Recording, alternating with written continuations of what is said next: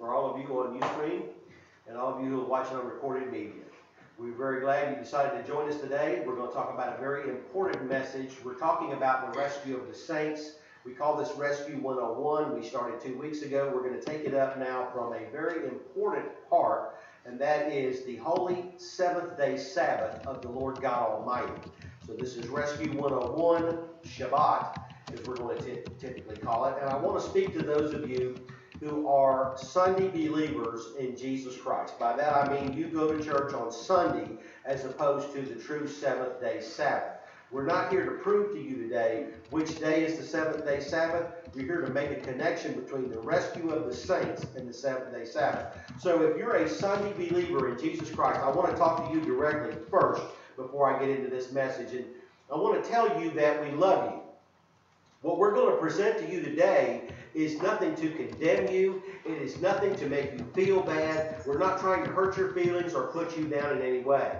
But I want you to understand that the Sabbath was given through Moses, and it is on Saturday on our Roman calendar. The Jewish people have kept this from the giving of the manna. They've kept it intact from Friday night to Saturday night. That is the Sabbath of the living God. And again, I'm not here to try to prove that today. We have a book that you can order from us at Hungry Hearts Ministries called Holy Time with God, which does cover the Sabbath. What I'm going to cover today is in our book, Come Away With Me. This is the Zulon version of this book. You can purchase this at any bookstore in America, or you can get an e-book copy from Amazon.com or Barnes & Nobles for your Kindle, or any device that you want to read electronic books on. Anyway, this book is available everywhere. Come Away With Me. We go through everything about the coming rescue of the saints by Jesus Christ. And this, everything presented today is in the chapter marked the Sabbath day. But I want to talk to you for a minute, because in the Sunday world, you perceive things completely different than the Sabbath world perceives them. The Sabbath world perceives time based on cycles, weekly cycles of you work 6 days and take off the Sabbath day. The Sunday world is you go to church, you can do whatever you want, you don't have to take off any day at all.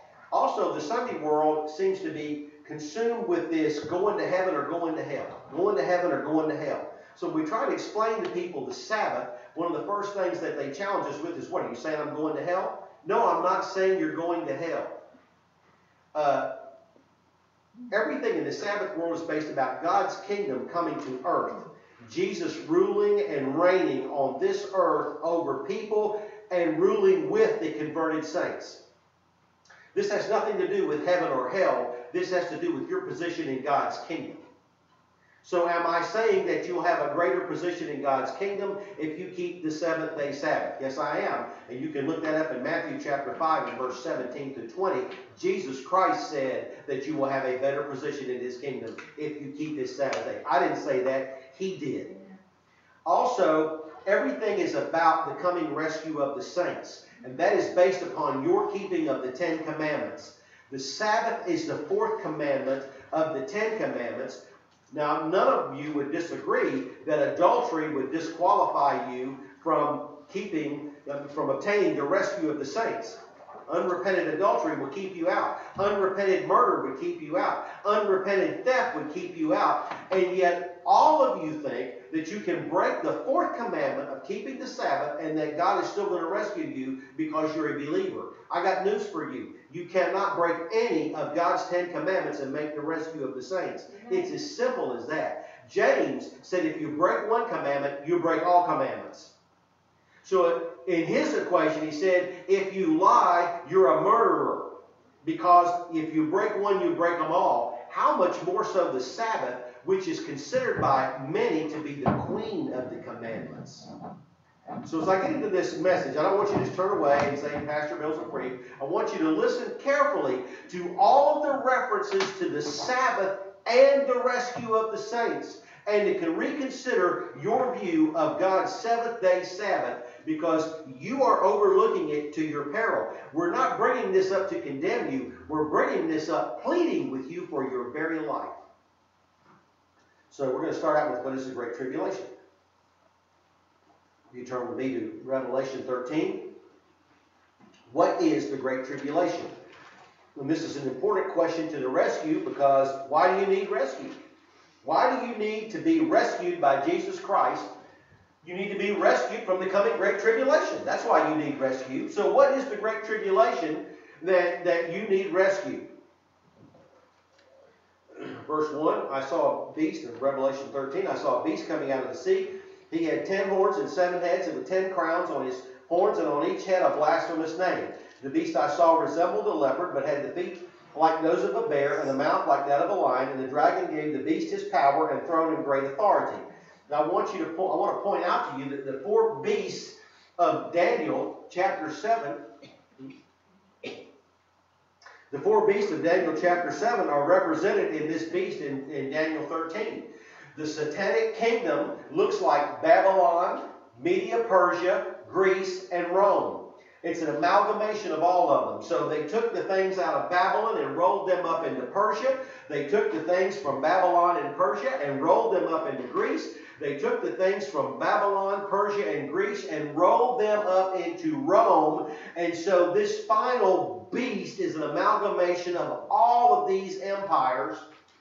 And so this is what you're looking at here. So you have a satanic kingdom represented by this amalgamated beast. And then you have a worldly version of this satanic kingdom. And we call it the Holy Roman Empire, as it is ruled the last 6 of the last 7 times in that form. And it's going to come back again in that same form. One of the heads of the beast seemed to have had a fatal wound. But the fatal wound had been healed. This fatal wound was when Rome was sacked in 476 AD by the Ostrogoths. So the barbarians came and sacked Rome. So the head of the beast that represents the Roman Empire was killed and then healed. And because of the horns, we know that there would be 7 resurrections of this Roman Empire. And there have been 7 resurrections. And if you go to Revelation 17, which we're not going to go, it says that the next Antichrist is an 8th king who belongs to the 7 resurrections of this Holy Roman Empire. So this is forming right now in front of your very eyes. Daniel chapter 11 says the king of the south will push at the king of the north. That's what you saw last Friday night with the massacre in Paris. The king of the south is pushing at the king of the north. The king of the north is now going to come against him like a whirlwind with many ships and chariots. So we've been preaching this now the whole time Hungry Hearts has been here.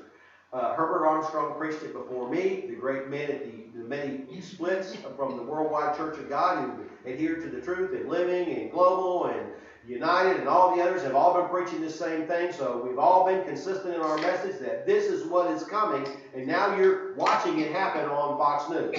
Amen? So now, this is all coming. The whole world has been astonished and followed the beast. So when this beast comes together this last time, the whole world is going to be astonished and they're going to follow the beast. Did not they pass a resolution out of the UN Security Council yesterday agreeing with France that we're all going to turn and fight the King of the South right now? It was unanimous. Men worship the dragon because he had given authority to the beast and asked, who is like the beast and who can make war against him? The beast was given a mouth to utter proud words and blasphemies and to exercise his authority for 42 months. These 42 months are the time of the Great Tribulation. He opened his mouth to blaspheme God and to slander his name and his dwelling place and those who live in heaven. And he was given power to make war against the saints and to conquer them. And he was given authority over every tribe, people, language, and nation. This is the Great Tribulation. The problem comes down with the definition of the word saint. Because everybody wants to make it about the Sunday believers versus Islam, and that is not correct. There has never been a great tribulation from the time of Hadrian, emperor of Rome, until this day that was between Islam and the saints. Oh, they've had, in Sunday Christendom, they had their wars back and forth with each other, but they were not what we're talking about. This is not talking about a war between Sunday Christianity and Islam. Though they've had the Crusades and fought back and forth many times, This war has always been against the Sabbath people of God, in the form of persecuting Sabbath-keeping Christians, as they called it, for Judaizing and persecuting our Jewish brothers. And if they had been successful, you would not have a Torah or an Old Testament in your Bible. The only reason you have it is because God protected the Jewish people with that Torah. So turn over with me to Daniel chapter 7 and let's clear some of this up. You see, you can't look at the New Testament prophecies without the Old Testament prophecies, and the Old Testament prophecies have the key for your New Testament prophecies. They go together. You cannot look at them separate. You have to put them together because they have the keys to explain each other. Daniel has a vision. 4 beasts, as we alluded to earlier, came out of the earth. The first one represented Babylon, the second one represented Persia, the third one represented Greece, the fourth dreadful and terrible beast represented Rome, and out of Rome there were 10 horns, which were the 10 barbarian kingdoms that conquered Rome. And then there grew up a little horn, who overthrew 3 horns and spoke blasphemies and proud words and persecuted the saints, as we're going to read. Daniel 7, verse 19.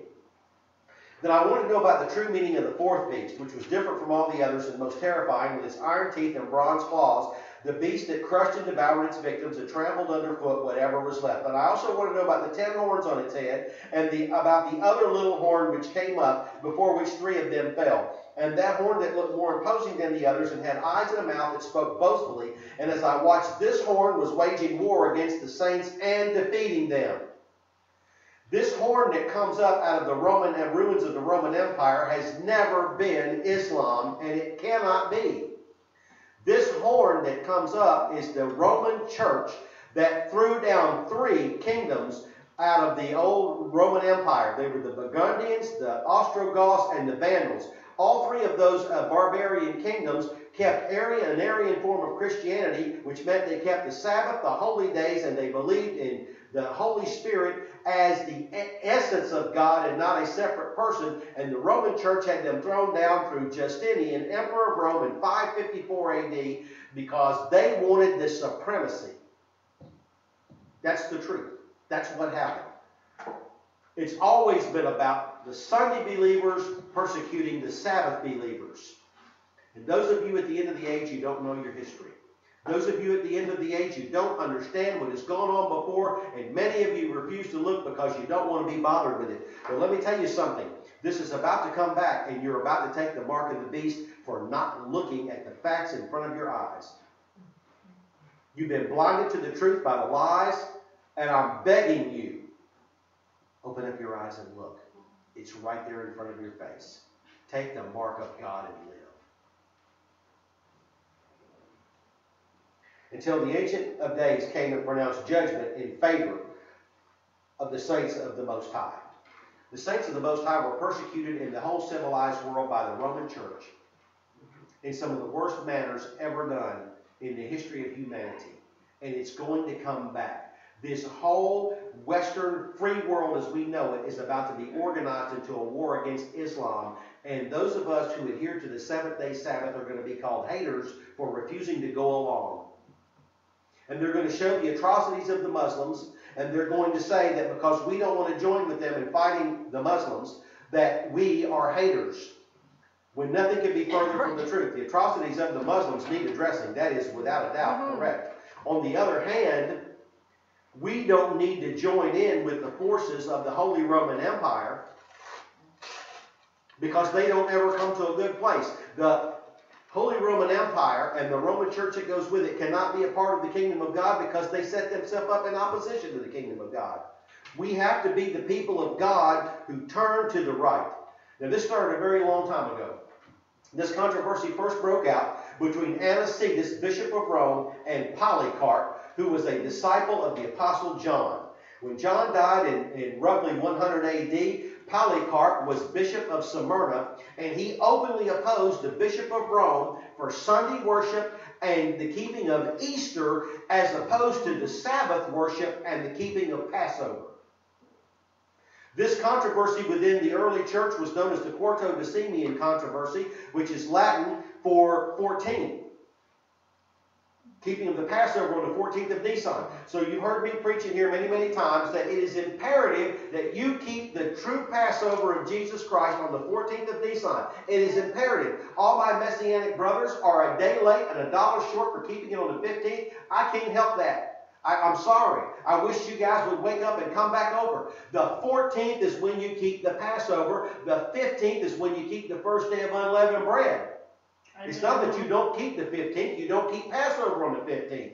Even in the time of Moshe, the Passover was on the 14th, and it is easily proven from the book of Numbers that if you didn't keep Passover on the 14th, you weren't here to talk about it on the 15th.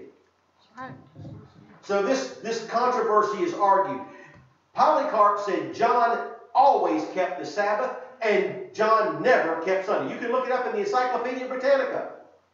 I'm not telling you anything weird or exotic. Everything I'm telling you, you can easily look up from any common historical source. Amen? These aren't dusty books out of a library somewhere that no one's ever seen in the last 50 years. I'm telling you easy stuff. Now look, Brother Mac is buying all those books that haven't seen the light of day in 50 years because he wanted the source documents. Amen? The next generation, the controversy was between Victor, Bishop of Rome, and Polycrates, who was a disciple of Polycarp, and he was bishop at Ephesus. So you had John the Apostle, whom God gave the book of Revelation. John the Apostle, who was the disciple that Jesus loved and who laid on his breast on that night of Passover. His disciple Polycarp opposed Anicetus, Bishop of Rome, over Sunday and Easter, and said that the church in Rome was in error. In the next generation, Polycrates, who sat on the knees of Polycarp as a little boy and was raised up in the true church of God, keeping Sabbath and Passover on the 14th of Nisan. He goes to confront Victor, Bishop of Rome. And this is how the office of the papacy was born, because Victor, Bishop of Rome, excommunicated Polycrates and all of the churches in the East that adhered to the Sabbath and the holy days, and he was the first bishop of Rome to claim supremacy over the rest of the church.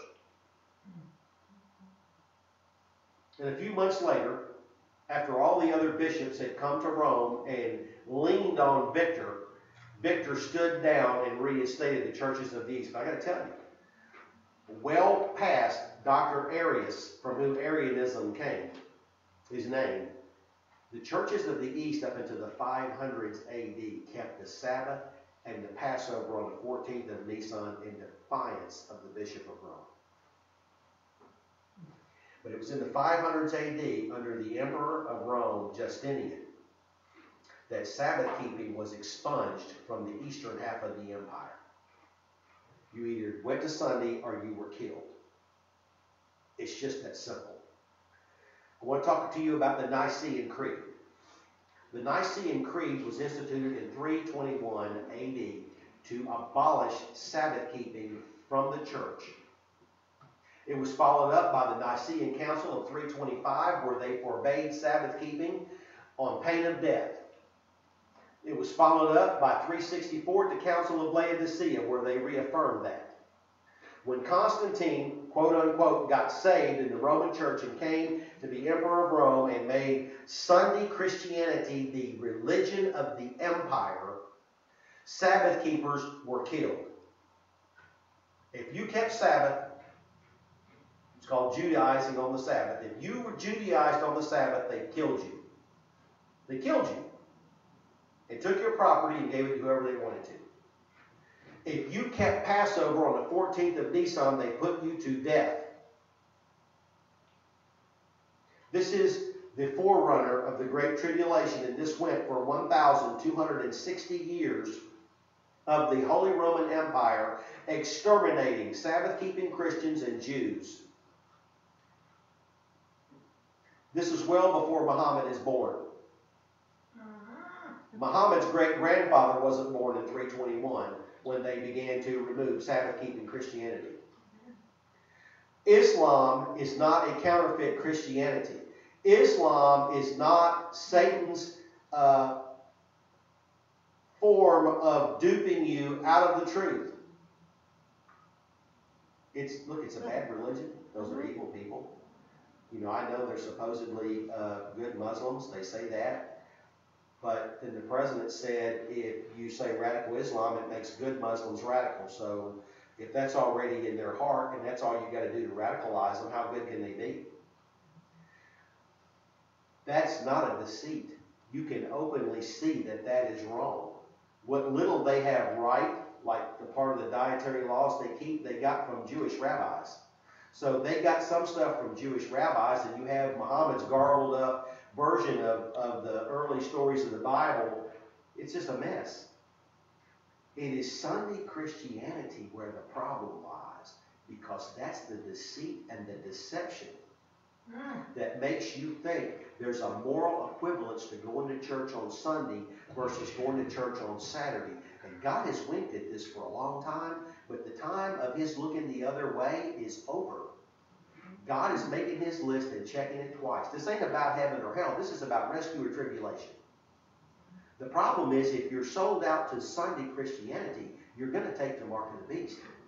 Now, a lot of you have seen the Left Behind movies. And you are used to seeing the movies where they tattoo the mark on your hand. They're not going to tattoo you. The mark of the Roman Empire is to keep Sunday in place of Saturday. Yep. And it has been since the beginning. Look, I told you, Anicetus versus Polycarp. This is the next generation from the apostles. Victor versus Polycrates. This is the second generation from the apostles, and you have the heresy coming in. Let me ask you a question. If keeping Sunday in place of Saturday was okay, then why did God destroy the northern nation, 10 tribes of Israel, carry them off as slaves, captive in Afghanistan, and you've never heard of them since, and they've lost their identity? If it's okay, why did God do that to Israel, His own chosen, beloved people? And I'm telling you, Saturday is the mark of God. And that is why He has preserved the Jewish people through all the persecution and all the diaspora, because even when they didn't keep the Sabbath, they acknowledged the Sabbath as the right day. Even when they were wrong, they said, we're wrong, Sabbath is the right day. They preserved the Sabbath, and God has preserved them. Let's go to the 10 Commandments in Exodus 20. And a man tell me one time I'm a 10 Commandment libertarian. And I'm thinking to myself, there's no way, dude. I mean, you know, I like him and all that, but he can't be a 10 Commandment libertarian when he's committing fornication and not keeping the Sabbath. That's not a 10 Commandment libertarian. A 10 Commandment libertarian means you show up on Sabbath services every week you can get there. Y'all get that? I understand everybody has a week here and there. Your car breaks down. I can't get a ride. I'm sick. I'm contagious sick, blah, blah, blah, blah, blah. But every week that you're not one of those, your butt got to be in service. Amen. I hate to be so blunt about it, but that's just the way it is. Some people got to have it that way, I'm sorry. But that's just the way they got to have it. Exodus 20 are the 10 Commandments spoken by God. The Jewish rabbis say that when God spoke, the letters of His words came out off the top of the mountain in fire. In fire. So, literally, it's 10 words in Hebrew. And you see the paragraphs in English. That's why it's called the Decalogue, 10 words. Amen? Came off the mountain in fire as He spoke. But you come down here to verse 8. Remember the Sabbath day by keeping it holy. It doesn't say forget the Sabbath day. It doesn't say change it to Sunday. It says remember the Sabbath day and keep it holy. 6 days you shall work and do all your work. A lot of us don't like to have to work 6 days. This is one of those weeks when I have to work 6 days. I'm not too happy about it. But you know what? Amen. We're going to do it. We're going to work all 6 of them. Praise God, I have it. Amen. Amen. But the seventh day is the Sabbath to the Lord your God. Do you realize that the Roman Church has already changed the calendars in Europe to show Sunday as the seventh day when it's not? Their calendars start on Monday in Europe and end on Sunday to try to make it look like they're keeping the seventh day holy. But the week don't start with Monday. It starts with Sunday. And it ends with Saturday, as we say it in the South. So the Jewish Sabbath, given to them by God Almighty Himself, starts Friday night at sundown on our Roman calendar and ends Saturday night at sundown on our Roman calendar. On the Hebrew calendar, it's called first day, second day, third day, fourth day, fifth day, sixth day, Shabbat. That's how God gave it. He didn't name the other days of the week. He numbered them. Because, hey, at sundown, it's only going to be 6 days until Shabbat. Y'all get that? On it you shall not do any work, neither you, nor your son, nor your daughter, nor your manservant, or maidservant, nor your animals, nor the alien within your gates. For 6 days the Lord made the heavens and the earth, the sea, and all that's in them, but he rested on the 7th day. Therefore the Lord blessed the 7th day and made it holy. Honor your...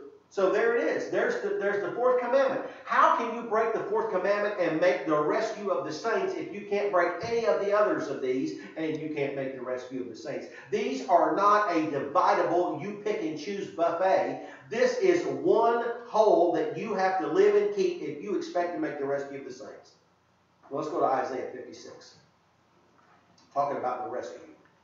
Both Isaiah 56 and Isaiah 58 talk about the rescue of the saints in the time of the end. I showed you that Yeshua's name means he rescues you from your earthly enemies. Amen?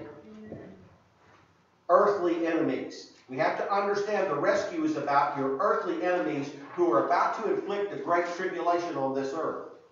But a lot of people on earth are going to go through the great tribulation completely unaware because they don't understand that if you are in Sunday, you are exempt. No one's coming to kill you for keeping Sunday. They're going to come and kill you for keeping Sabbath. Just like they did in the past. Isaiah 56, this is what the Lord says. Maintain justice and do what is right, for my salvation is close at hand. This word salvation is translated rescue in many other places, and it could just as easily be rescue in this. When the rescue is at hand, when the rescue of the saints is at hand, maintain justice and do what is right. What is right? My righteousness will soon be revealed. The revealing of God's righteousness is the rescue of the saints, because he is not going to let the righteous people of God suffer affliction. Blessed is the man who does this, the man who holds it fast, who keeps the Sabbath without desecrating it. This is Isaiah 56, and God is telling you, in the day of my rescue, blessed is the man who keeps the Sabbath, who does not desecrate it, and keeps his hand from doing any evil. Let no foreigner who has bound himself to the Lord say, the Lord will surely exclude me from his people. And let not any eunuch complain, I'm only a dry tree. For this is what the Lord says, to the eunuchs who keep my Sabbaths, and choose what pleases me, and hold fast to my covenant. You see here how he's linked his covenant.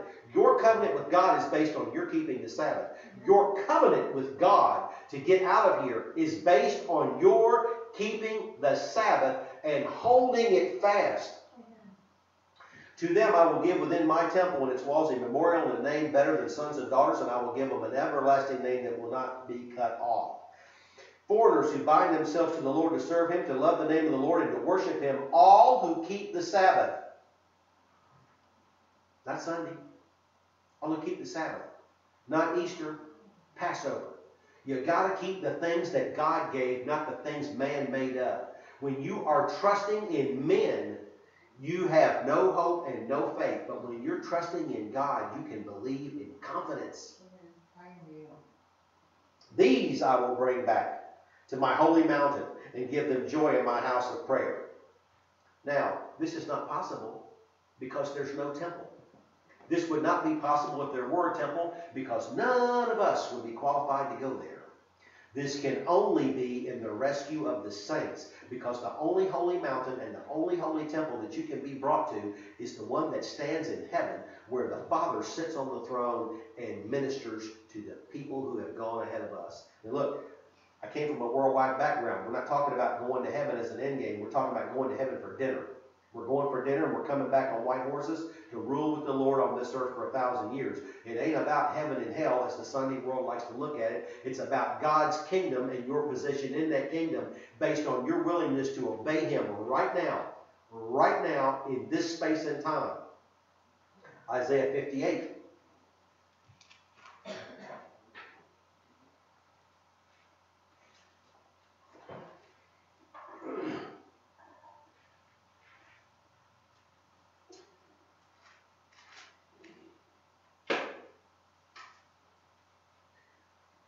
Verse 13, if you keep your feet from breaking my Sabbath, and from doing as you please on my holy day, if you call the Sabbath a delight, and the Lord's holy day honorable, and if you honor it by not going your own way and not doing as you please or speaking idle words, then you will find your joy in the Lord, and I will cause you to ride on the heights of the land, and you will feast on the inheritance of your father Jacob.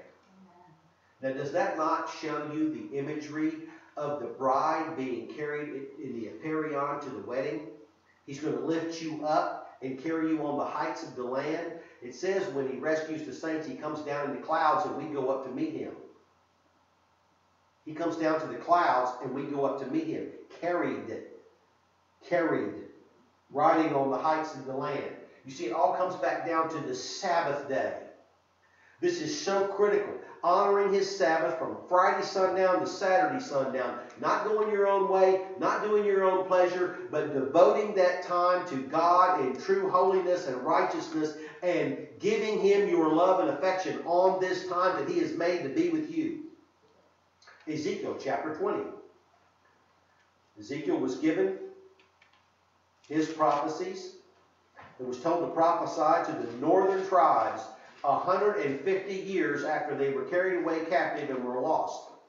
So his prophecy to the Israelites of the northern tribes cannot be for their day because he prophesied after they were gone. They have to be for our day.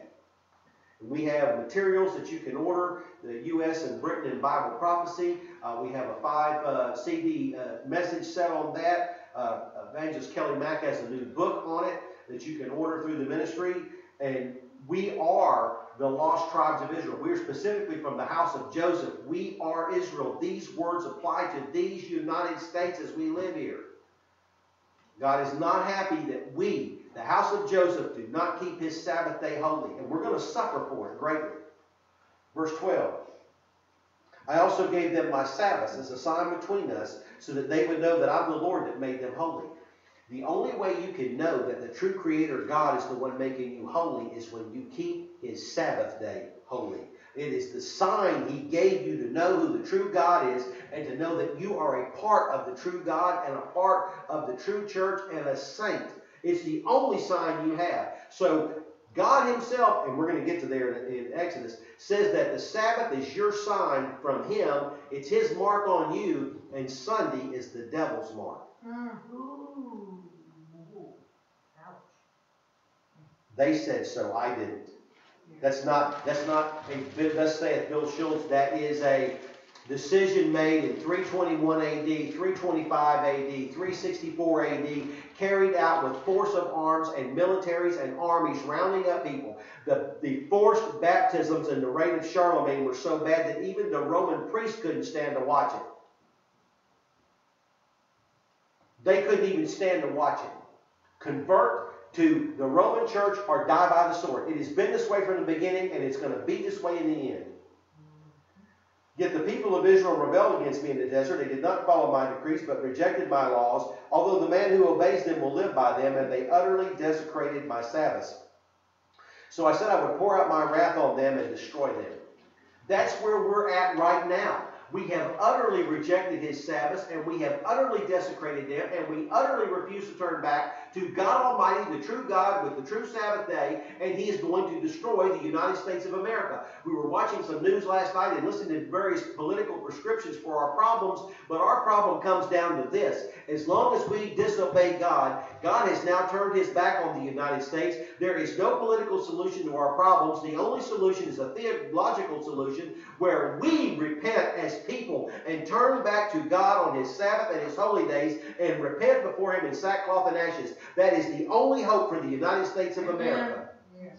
And you know, I look at our wonderful, fine men and women in the United States military service, and I think that the civilians in this country are not worthy of them because we do not repent and live right before God, and we have put them in harm's way as a result.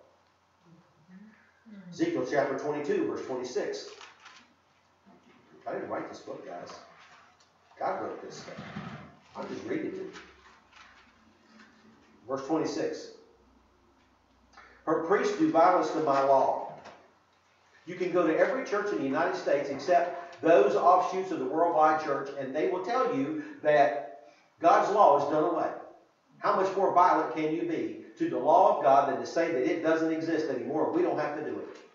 Her priests do violence to my law, and they profane my holy things. When they tell you it's okay to eat animals that God said do not eat, when they tell you it's okay to engage in conduct God said do not engage in, and you must wash with water and wait until sundown after you do it, then they are profaning the holy things of God. Christians, the saints of God Almighty, are supposed to be making themselves holy before God, which means you don't touch the unclean thing. And that Paul quotes that in the New Testament. Touch not the unclean thing, and God will be your God, and you can be His people. But the churches in America teach to touch the unclean thing and to work and desecrate the Sabbath day, doing violence to God's law. A clear prophecy for our times in which we live. They do not distinguish between the holy and the common. Worse, they promote the common and denigrate the holy. They teach there's no difference between unclean and clean. How many people have we taught about the dietary laws and the cleanliness laws, only to have them go back to their pastor and their pastor say, well, the dietary laws are done away. There's no difference between clean and unclean. And here it is. God predicted it thousands of years before it happened, and we're living in it, and we do not have the eyes to open up and see, because we've been blinded to the truth by the deceit of the devil. And we have to open those eyes and see the lies and see that God called this out thousands of years ago. If it doesn't matter, then why is God so angry about it in Ezekiel? If it doesn't matter, then why is God about to destroy the United States and you can see it happening in front of your very eyes on Fox News? If God is okay with it, then why is all this happening? He's not okay. He's angry. And it is not cool to have God angry, especially when the tribulation is about to break out and the Christians are going to get killed. Which side of this do you want to be on? Like I said, I don't have the animosity for my Sunday friends. I love you dearly. That's why I'm begging and pleading with you for your very life. Because if you seek to gain your life by living that way, you are going to lose it in the tribulation. And I'm asking you to give your life to Jesus, all of it. When I say give your life, that means you live the way He lived. What did Jesus do? He kept the Sabbath. Always. Or He couldn't have been your Savior. If Jesus had sinned by breaking Sabbath, then He would not be able to pay for yours. And they shut their eyes to the keeping of my Sabbath, so that I am profaned among them. Our priests, the pastors and the teachers and the bishops and the pope, all shut their eyes to the keeping of God's Sabbath, and God is profaned among us. We cannot be this way. This is not going to make the rescue of the saints. Exodus chapter 31. God Almighty wants to rescue everybody who has received His blood on their soul. He wants to rescue every single person that has accepted Him as their Savior. But we are living contrary to the Bible on such a level that God says we will have to be destroyed. Don't make yourself have to go through getting your head chopped off. Because after the rescue, that's your only choice. Keep your head firmly affixed to your shoulders where it belongs. Serve God and escape. Amen? Exodus 31, verse 12. Then the Lord said to Moshe, say to the Israelites, no, that's what we're pointing at. This is God talking. This is not Moses talking. This is God talking to Moses. Now, my Sunday brothers, which one of you has ever had God come down and talk to you the way God talked to Moses? It don't happen, does it? Forget the stuff you learned in the seminary. Go right to the very Word of God. God spoke all these words to Moses as a man speaks to his friend face to face. Come on, Moses, the stuff in Moses is the most important stuff in here, because God Almighty, the one we know as Jesus Christ, sat down in the tent of meeting and told it to Moses face to face, man to man. This is real deal stuff. You must observe my Sabbaths. Not maybe, not when it's convenient, not when you feel like it. You must observe my Sabbaths, because this is going to be a sign between me and you forever. This phrase for the generations to come is the Hebrew ha'olam, and it means forever. There is never going to be a time when the Sabbath is not in existence. Ever, ever, ever, ever, ever, ever, ever, forever and ever and ever and ever. Amen. Sabbath is permanent. Sabbath is permanent. You cannot break Sabbath and get away with it. God is going to punish you. Watch this. So you may know that I'm the Lord that makes you holy. The only way that you can know that the true Yod-Heh-Vav-Heh is the one making you holy is to keep his Sabbath, which the Jews keep from Friday night to Saturday night. Judaizing is not a crime. Judaizing is a goal that every one of us needs to, oh, come on, somebody. You need to attain to the goal of living up to it. As a matter of fact, Jesus in that passage I mentioned earlier, Matthew 5:17-20, says you've got to keep it better than they do or you're not even going in the kingdom of heaven. Observe the Sabbath because it is holy to you. Anyone who desecrates it must be put to death. Whoever does any work on that day must be cut off from his people. For 6 days work is to be done, but the seventh day is a Sabbath of rest, holy to the Lord. And then he repeats it. Whoever does any work on the Sabbath day must be put to death. You're standing in front of the great tribulation. How do you think you're going to escape the death penalty in there if you are breaking God's Sabbath day? I'm telling you right now, you are not. If you are breaking the Sabbath, if you're a Sabbath believer and you've gotten weak, you need to get on your knees and repent, because God Almighty is going to put you in the tribulation to try your heart and soul in the fire if you don't repent and get back on fire for God and his Sabbath day. The Sabbath day is not play. The Sabbath day is God's sign to know who to spare in the end time. And we're here. This is the end time. Are you going to be spared or are you going to be killed? I said that with a purpose. That's Southernism. The Sabbath day carries a death penalty for breaking it. And you are not going to mock God and escape.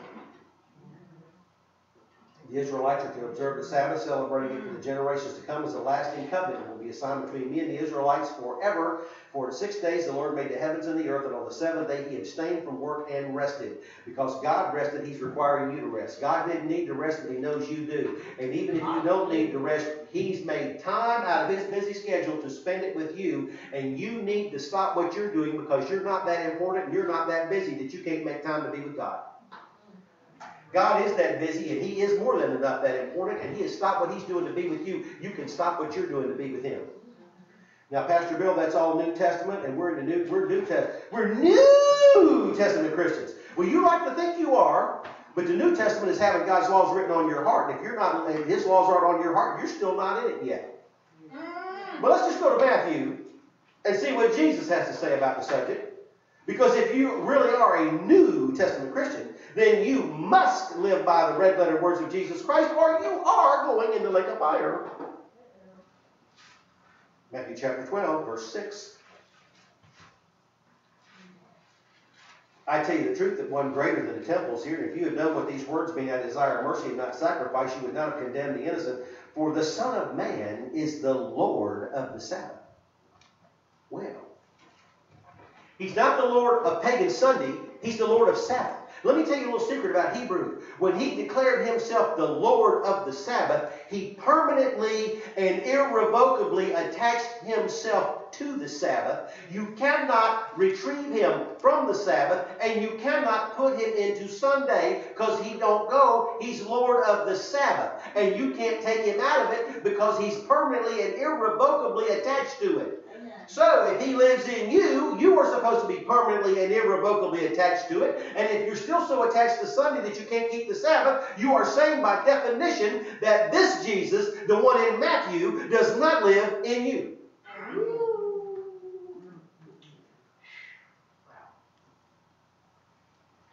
Because Jesus is a Jewish rabbi. And so these things have Hebrew meanings beyond just their mere English words. And if he is Lord of the Sabbath, that means he encompasses it, and he fills it, and he rules it. And if you're over here on Sunday, he's not there. You're worse than a day late, $1 short. You're playing in somebody else's house.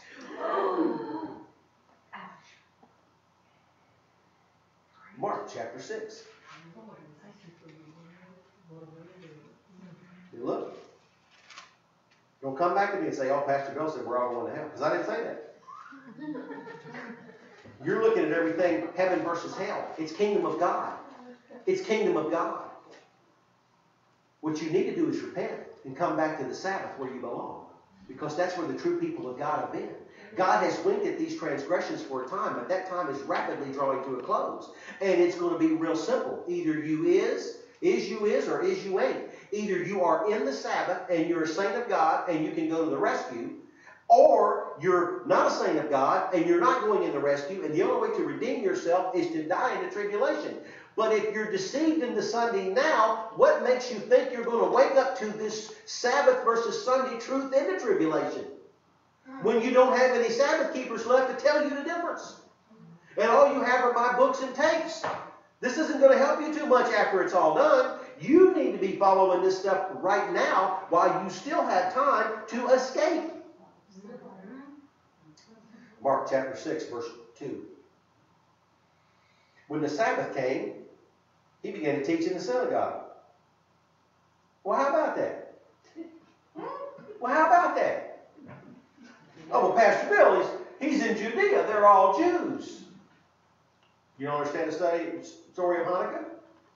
Where a lot of the Jews became Greeks, even reversing their circumcision and worshiping in the Greek temples on Sunday. You realize the whole pagan world kept Sunday. You realize the whole pagan world has always kept Sunday since Nimrod at the Tower of Babel. And it's always had a mother and child God. And that's why every pagan culture has the same pantheon of gods. Because they all came from Nimrod and Semiramis after the flood at the Tower of Babel. And this is being perpetuated in quote-unquote Christian churches every single year. Talking about some things last night. Hebrew thought does not celebrate your birthday. It celebrates the day of your death. So Jesus said, do this in remembrance of my death. Paul said, you proclaim the death of the Lord Jesus till he comes. Nowhere does it ever say anything about honoring his birthday, which could never possibly have been on December 25th. If you take the circuit of the priests, John the Baptist and Jesus are born 6 months apart. If you take the order of the priest, you cannot get Jesus born in December 25th. If you take the shepherds abiding in the field, they came in for the fast, which means that he couldn't have been born on the Day of Atonement in the fall. He had to be born before the Day of Atonement in the fall, because when they came in for the fast, they're already in for the fast. They don't go back out again. The temple shepherds where Jesus was born were the flocks to be sacrificed at tabernacles. And I know some hold that he was born on tabernacles, but that's already 2 weeks too late because those lambs are being sacrificed now. Year-old lambs. Not 2-year-old lambs. They're being sacrificed at the temple. Jesus was born on Rosh Hashanah in the fall. He wasn't born on December 25th, and besides that, he said, don't celebrate his birthday, celebrate the day of his death. Do you honor the day of his death? The day of his death was 14 Nisan, 31 AD. Come on, somebody. Right. So that's why it's important to keep the Passover on the 14th day of Nisan, because you're honoring the Lord's death until he comes. Can't do that on the 15th. But here he is in the synagogue teaching on the Sabbath because he's a rabbi. He's teaching on the Sabbath because he's a rabbi. He's supposed to be your rabbi, but how can he be your rabbi if you're on Sunday? How can you make the rescue of the saints if you are defying the living God on one of the most important of the top 4 commandments? You can't. You can't. Matthew 24. Jesus is going to give us a little verse. In verse 20. Talking about a time still ahead of us. Time still ahead of us. Matthew 24, verse 20. Pray that your flight, interesting word, flight, rescue, flight, harpazo, catching away, flight, ride on the heights, right on the height. One person got it. Pray that your flight will not take place in the winter or on the Sabbath. Well, hold on a minute. If the Sabbath was done away in 321 AD by the Roman Church, then why would it matter about an event still in front of us if it's on the Sabbath day? You see, it matters whether your flight takes place on the Sabbath because he's rescuing the people who were keeping the Sabbath. Red letters, I didn't make them up. Your only choice is whether you're going to believe Jesus or not. He's going to rescue those who were keeping the Sabbath in the time just in front of us now. So, as I said before, we don't hate you, we love you. We're begging and pleading with you to make the change you have to make. Pastor Bill, I don't have a Sabbath church. You could have. You could have. If everybody stays in Sunday, you won't have. But if you will all start coming to Sabbath and coming out of Sunday, then you will have. Amen. You may have to keep it home for a few weeks till you find out your other Sunday friends have converted like you. It's a whole different way of life. It's a whole different theology. Everything is different. Nothing is the same. There is no moral equivalence between Sunday and Sabbath. Sabbath is God's holy mark on you that he's making you holy. Sabbath is God's holy time to spend with you. Many of my Sunday Pentecostal friends have said they need revival, they want a move in the Holy Ghost. I'm telling you right now, you're just on the wrong day. If you will just go to church on Sabbath and you start consecrating yourself, distinguishing between holy and common, clean and unclean, and doing the things that God says, the things that we're teaching you, you will have a breakout of revival that will blow your mind. Because you see, God gave this stuff for our benefit, not the other way around. The law has never been a burden. What is a burden is the fact that we have a nature that desires sin. But as, you know, my Pentecostal friends, you don't acknowledge a lot of sin and you call it losing the victory. For some reason you think that if you sin, you're going to go to hell. Look here. We all break God's commandments, whether it's in deed or thought or emotion. We repent of those twice a year before Passover and Atonement, and God washes us and makes us clean with the blood of Jesus Christ. So it doesn't matters in that you want to strive to please him. It matters that the more you strive to please him, the closer your relationship is. But let's face it, for every infraction of deed, heart, mind, thought, or word, it requires the blood of Jesus to clean them all. I'm telling you right now, if you will come over in the Sabbath, the scales will fall off of your eyes and your understanding will be opened and the Holy Ghost will burn brighter in you and cleaner in you and freer in you. Amen. For those of you who aren't Pentecostal, your understanding of the Word is what drives you. All of my great Baptist friends, don't you understand that you have to actually live all of these words? Don't explain away the words you're uncomfortable with. Embrace them, because in it you're going to find freedom for your soul, and you're going to find a new depth and a closeness with Jesus that you've never had in your life. And all of a sudden you're going to be able to hear clearly the mind of the Lord and the will of the Lord for your life. For all of my ex-worldwide friends, we're going to dinner. You like to go to dinner, right? When I was a kid, Dad said we're going to dinner. We had to go dress up, put on a little suit or a little clip-on tie, wash our face and comb our hair, and get the mud off our shoes. We're going to dinner. We're going to go to the wedding supper of the Lamb. It's something that you want to do. Quit talking about going into tribulation all the time. Clean up what's left in your life and get on your knees and on your face and build that relationship with Jesus that your lifestyle of holiness allows you to have. It always amazes me that the people who have a lifestyle of holiness are the ones that shun the relationship. And the ones who are trying to get the relationship are the ones who don't live a lifestyle of holiness. Holiness is defined in the book of Leviticus. You can't define it anywhere else. Okay. Paul's commentaries, Paul's letters in here, you can't understand them until you understand Torah. You got to study the first 5 books of the Bible until you understand the way of life and the pattern of life and the order that God has given everything. Then Paul's letters will make sense. Paul's not telling you the law is done away. Paul is telling you that living by the law will not pay for the transgressions you already made. It takes the blood of Jesus to pay for the transgression. But because you need the blood of Jesus to pay for your transgression does not mean you keep transgressing. The blood of Jesus is supposed to help you quit transgressing because you realize that you're afflicting Him anew every time you do it. And you have a renewal of the power of the Holy Spirit, which should turn you away from transgression. That's why you can't keep breaking the Sabbath. God has winked at these for a time, but the time of looking the other way is up. And now it's the time for counting. The last time we spoke on the Rescue 101, I told you that in Ephesians chapter 1 and verse 10, it's that word anakapaloo is like a accountant running a 10-key tape, totaling up a column of figures.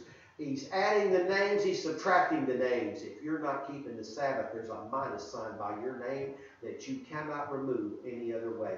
To have that plus sign by your name, you must keep the Sabbath holy. It is the mark of God on your life for the rescue. Pray, Heavenly Father, we thank you, we praise you, we glorify you, be lifted up, magnified, and exalted this day, Lord.